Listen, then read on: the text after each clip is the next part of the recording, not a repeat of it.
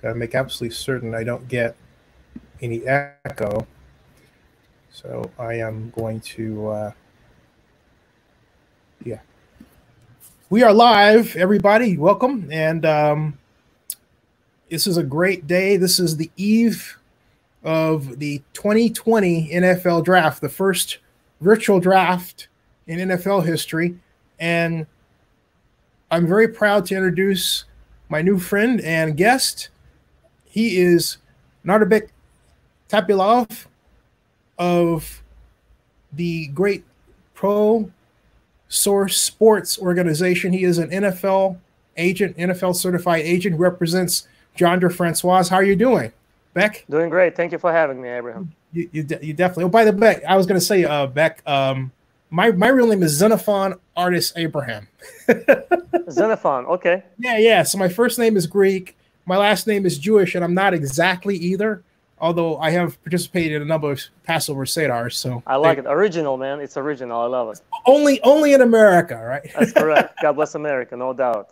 Absolutely. Hey, tell us about your great list of clients in your stable before we talk about Mr. Francois.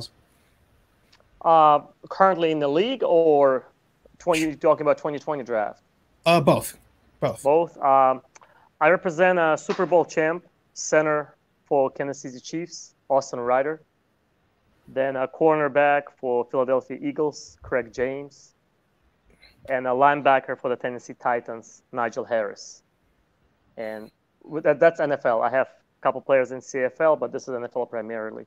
And in 2020 draft, I represent quarterback Deondre Francois from Hampton. I represent center Jordan Johnson from University of Central Florida. I also represent DJ Davis, the running back from Southern Illinois University. Wow, you're quite busy. Yes, sir. Yes, sir. I love to stay busy. Absolutely. I love it. I love what I do. Hey, let's talk about Mr. Francois. And he's an amazing player. And I remember him at Florida State. And oh, excuse me for a second. And talk to me about now in the draft and his preparation. And how far has he come from your view? To me, it looks like he's come a long way. Although, I mean, he's an impressive person. You know, he's grown into an impressive person. Undoubtedly, I'm losing you, sir. But where is he now? Well, when I talk to people, people say, "Oh, Deondre Francois, he turned the corner and he's doing great now." And I listen to those comments and I say in return, yes, but he's been always great. He's been always a good person. Never had any. I never had any concerns about him. I respect the guy as a player, as a person. He's always done well in whatever he did and whatever he's doing. Any goal he put in front of him, he's able to reach it. So he's an incredible person, amazing person. To be honest, leaving FSU and going down to Hampton University has been definitely experience for Deondre, no doubt. I'd say humbled him a lot. I'd say the things he had at Florida State, he didn't have that at Hampton.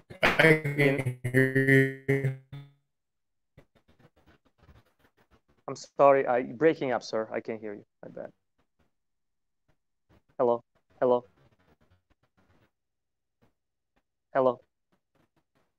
I'm still here. Yeah. Okay. Yeah. It's still here. It's just weird that way. If you just go through the buffer, we'll make it. It's like it does that sometimes. It does it? Okay. Yeah. So as long as you can hear me, that's fine. So, I can hear you. The sound is consistent. Yeah, your sound is consistent. Okay, great. Yeah. So same things he had at Florida State, for example, gourmet meal plan, supporting staff, his own apartment. He didn't have that at Hampton. So definitely experience going to Hampton definitely humbled him a lot. And he didn't lose his head. He didn't go sideways. He stuck to his point. He did what he was asked to do by coaches at Hampton. He played his best. He was a great leader. He was a great teammate. So to me, again, when people say, oh, he turned corner, yes, maybe from that perspective where he goes to Hampton, that's totally different experience, not a major D1 school. From that experience, yes, but overall, he's a great person, has an awesome personality, loves kids. I have 4 kids, and they love him. You know, my boys always talk to him. My daughters can't wait to see him so they can joke around and play with him. So he's a great kid. I mean, I love and I respect Deondre, and you know, I want him to grade, of course. And for the record, for those, so somebody who may be inclined to write something that's wrong, he was exonerated from that matter. It was found that, if I'm not mistaken, the person who was once his girlfriend made a fake video about him. Yes, from what media states, that's correct. Of course, you and I weren't there, but from what we see, from what media states, that's exactly what happened. And from what I read, she took everything pretty much. She admitted to her mistake as far as that. She made the whole thing up, or she set him up. To me, I think it was more like a jealousy factor. To me, just relationship which went rogue pretty much. Could have happened to anybody. Just didn't work out. Toxic relationship.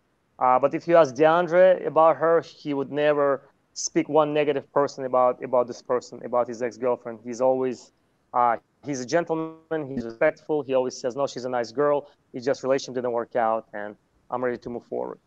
Good for him. Good for him. That's huge. It's a special person, exactly. Yeah. So let's talk about his attributes. This is a true dual threat quarterback, yeah? That's correct. That's correct. He reminds me of, if you ask for to comparison, he reminds me of Aaron Rodgers, Tom Brady, Russell Wilson, some of Dak Prescott. I believe he has that level of playing, that he's a type of quarterback. Deondre is an elite quarterback. Number one, he never lost a battle to be a starter ever since he started playing football. That's the only position he ever played, quarterback. So he never lost that battle, even in high school, Olympia, or IMG, or Florida State, Hampton, you name it. So to me, he's an elite quarterback with one of the best arms in this draft, hands down. So, and you know, I wish I want for NFL teams to recognize that and see that. So, and remember that. So I'm sure they know that, but I want them to recognize that fact. That's very important. Him having one of the best arms, no doubt about that. How about his ability to run in a way he reads blocks, I think, exceptionally well, even for even better than some running backs, right? And so what makes a great quarterback? Let's ask that. What makes a great quarterback? Anticipation. Yes. It's ability to see the future and react to it. Mm-hmm. So Deondre is gifted with that very key anticipation factor, where he anticipates, and he's a pocket thrower. I never see him to be a runner first and a thrower next. No, he's a thrower first. Mm-hmm. And he's always has it in his pocket. If he has to take off and use his feet and run, he will do so. But to me, he's a thrower first, and then he's a runner. You see a bunch of quarterbacks, they panic inside the pocket. They just take off and they're gone. You know, Deondre doesn't panic. He scans the field. He's got a great peripheral vision. He scans the field. He makes the throw. If it's not there, then he goes to plan B. Yeah, and I should explain. I was thinking more about how he can play in a scheme that calls for a great passer and a great runner, and it's difficult to find quarterbacks who can do both well. Oh, I agree. I know. Exactly. I mean, I understood what you asked. I'm just clarifying on what's for him, what's first for him, what's second. So absolutely, I agree with you. He's a dual threat quarterback, no doubt about that. but it's a passing league. It's a passing league. So to me, he's a pro style guy first, you know, before read and run. So to me, he's a pro style quarterback, but definitely dual threat, no doubt about that. And I was also thinking that Lamar Jackson's paved the way for some of his talents more so than before Lamar Jackson hit the NFL, right? What do you think about that? I totally agree with you. One of the quarterbacks, I'd say before Lamar, Russell Wilson. If you remember his first year, his first 2 years, he was passer and runner, both. Sometimes runner first and passer second, so it all depends. So actually, to me, Russell Wilson kind of paved the way, and Lamar Jackson kind of took off from there and doing it now. And if you look at Russell Wilson now, he kind of more, he calmed down. He's more like a pocket passer. He has more patience, anticipation.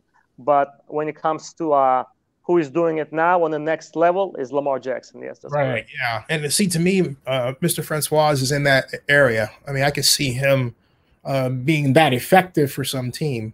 I agree. I mean, Deondre's got a bunch of weapons in his pocket. So I mean, he's as I said, he's a unique quarterback. I've seen him throw live. I was in Honolulu with him during the Hula Bowl, where of course bunch of other talented quarterbacks were invited. You can just tell Deondre is a natural thrower, and he definitely jumps off the page. I mean, nothing against other talented quarterbacks, but Deondre is special when it comes to that. Hey, so how are you going to handle the draft this time around? Because there's no, we're all sheltered in place, so to speak, right? Yes, this is a one in a lifetime unique situation, I would call it. You know, it's never experienced nothing like that. Even being born in a different country, never seen that before. What's going on right now in the world? But unfortunately, this draft going to be very unique. I'm looking forward to tomorrow, actually, see how it starts at 8 p.m. Eastern time, and see how they organize the whole thing. So I'm curious to see. I think it's mostly going to be Roger Goodell going to be in his room or in his house, receiving a call or message, and then announcing it on TV and stuff like that. GMs or coaches going to be in their own places, in their own rooms or homes or apartments. So I think that's how it's going to go. That's my opinion. Yeah, but it's like no media. I mean, I'm not there. I should have checked the NFL website. In fact, I will while I'm talking to you to see if they've sent anything for us, because we built our own little, and I'd love for you to come. We have our own little online portal at Oakland now, and we're going to be talking about the draft and everything, and as it unfolds, and handing out some prizes and so on. Yeah, so I'm really excited about that. But I thought, hey, the NFL didn't build us a room or anything, and I was a big advocate of using something called Second Life, where you actually sort of walk into this animated NFL draft like you're like this avatar, right? Yeah. But no, they didn't. I don't have anything like that. The latest news on the NFL media website is the 2020 NFL draft club by club selections, the 2020 NFL draft slots, a viewer's guide to the 2020 NFL draft, and that's it. There's nothing else. So there's nothing else. So it's weird, because I thought that it's the draft, it's supposed to be something big, right? But this kind of seems like we're not doing that. Yeah, no, it's definitely it's going to be very interesting to see tomorrow how the first round goes. Just experience. I'm looking forward to Friday, Saturday, of course. See how that goes. I don't hear when you turn the news, I don't hear anymore terms like, oh, this team prepared, their war room is ready. There's no more war room. There's no bunch of scouts and coaches get it up together. Right. So it's no longer like, I guess everybody's gonna have his or her own war room wherever they're at. So they're gonna take over the draft. I gotta ask you. You and I were both in Miami for the Super Bowl. However, I didn't have a press pass for the game. I stayed up until Saturday night. How did you like Miami? Miami is well. I live in Florida. I'm from Orlando, so I live in Okay. Orlando, Florida. So I'm only hours away from Miami, 3.5 hours away from Miami. Actually, Oh, Deondre was born in Miami. FYI, if want to mention that. So Deondre was born in Miami. I loved, I enjoyed Miami. I enjoyed Super Bowl. Was an amazing experience. It's a dream come true for me. That's always been my dream when I fell in love with the sport of American football and became NFL certified agent. was Always that been your my dream first Super experience. Bowl? Um, that's my first Super Bowl I experienced it live. I mean, I've seen, of course, I watched it before, but being in the Super Bowl, Live, yeah. being part of this, but then going down the field after my team won, my center won, and my center became a Super Bowl champion. There was an awesome experience. So definitely, Congratulations. nothing I will, I'll treasure that forever. So that was definitely awesome for me. So Hey, next time you go down there, go to the 11th Street Diner owned by my friend Raisin Schnitzen on 11th and Washington on South Beach. Open 24 hours. I'll be happy to just make When sure we you get out of this thing. text me the details of it again. Text me the detailed address, and I'll definitely stop by and I'll definitely visit that place. I love nice, Sounds good. Authentic food places, definitely. And I want to have you back and we talk about the Chiefs and the upcoming season. Do you think there's going to be a season? From what I think not having a season is definitely going to be detrimental to the league. Mm-hmm. I think what they may do, they may still have a season, but without any fans, which is tough because the sport based on fans, and fans is a big part of the sport. Yeah. So it's crucial, but sometimes during this desperate measures, we got to do what we got to do. I think football's still going to happen. I think it's just going to be players, sponsors, and that's it. No fans. I think NFL is going to be there. I think Division I going to be there. I'm not sure about Division I AA because they don't have that much TV money. The TV money is not that much for Division I AA's versus Division I schools. So I think Division I NFL going to happen unfortunately, without fan base. So, and we'll see how 2021 going to be. But I just hope by this time next year, pandemic is going to be over. I hope really so too. Hoping and praying for it. Yeah, and I hope the government gets its bailout act together too. It's a total bailout, a totally different subject. I don't want to get into, but yeah, I see your point. But definitely, I hope and pray for the sake and health of our nation that we're done with pandemic by this time next year, because it's been very tough on everybody. It's been tough on my players. I mean, my players missed pro days. They didn't have pro days. That was huge for them. That's their job interview. Yep. And we don't have that. Yeah, we did virtual pro days. So that's what's good. Yeah. Wow. We did virtual pro days. We send it to the teams. We talk to the teams, but it's not the same. Right. Pro day is a pro day. Player gets to display his skill set, talk to scouts, talk to GMs, or have interviews, and it just unfortunately didn't happen. It didn't happen for Deondre either. Deondre actually one of the few luckiest one I consider, because he was invited to Gridiron Showcase in Texas, where he displayed his skills, and also he got to meet with a bunch of scouts from NFL teams, NFL scouts. And it was a 3-day event. And right after that, he was invited to Hula Bowl in Honolulu, All-Star Bowl, which was amazing. It was an honor to be there for him. And there also he was able to display his skill set and also meet with NFL scouts. So I think, that was definitely huge for him. But missing a pro day, also missing an HBCU NFL combine was very sad. I mean, was unexpected for him. He worked so hard. He worked very, very hard this off season to be ready for pro day and HBCU NFL combine, which was the first one ever in the history of the league to host HBCU NFL combine, and he was invited. He's one of 3 quarterbacks who was invited then, unfortunately. Which teams showed the most interest in him? Well, I'd rather not jinx it. I'm a superstitious person. But just definitely want to mention we did have definitely quite a few interests quite a few teams contacting us, calling us, getting some information.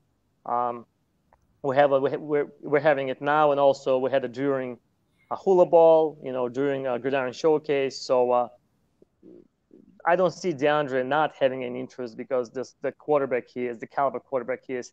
Whichever teams decides to draft him or sign Deondre is going to get a great value in him. Period. Great value, no doubt about that. So you can avoid a quarterback of his stature.